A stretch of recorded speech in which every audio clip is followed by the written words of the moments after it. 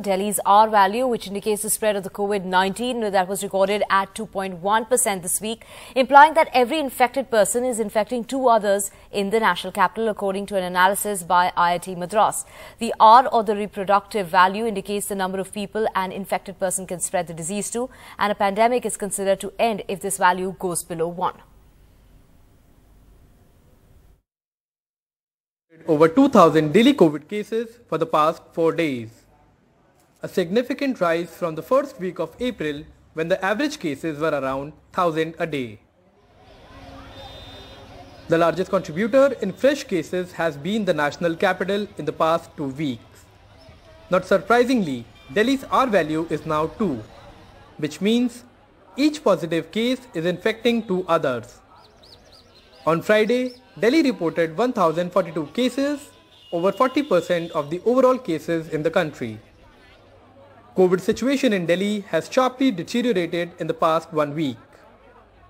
Delhi's pandemic reproduction rate now 2.1, says IIT-Madras study. Daily COVID cases reported on Friday, 1,042 from 366 a week back, a rise of over 284% in a week. Active cases up to 2,241 from 706 in a week. Positivity rate up to 4.64% from 3.95% in last week. Delhi's R value was last under 1 on March 28.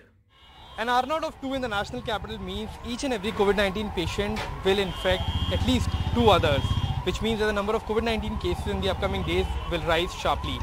An R naught below 1 means that the pandemic is under control, and this was the case in the month of March.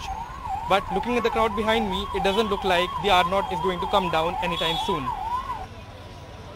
Experts warn against laxity in COVID-appropriate behavior. The number of COVID cases is definitely on the rise, and this is happening when we are trying to live our lives normally with lesser restrictions and without the masks. We have again been struck by a subvariant of the Omicron. This virus has an R of 2, while the virus in January had an R of 7 to 10. That means if in January one patient was infecting 7 to 10 people, so far the current one is allowing one patient to spread it to 2 more individuals. Hospitalization, however, still remain low in Delhi, with only 68 patients admitted to hospitals out of 2,241 active cases. Look, in our OPD we have observed that patients are coming with dryness of eyes, dryness of mouth, with joint pains, with muscle pain, and these symptoms are found in certain conditions like Sjogren's syndrome, rheumatoid arthritis. Hopefully, with masks becoming mandatory in Delhi again, the situation should improve. In Delhi, with camera person Xavier Thomas, Akshay Dongre for NDTV.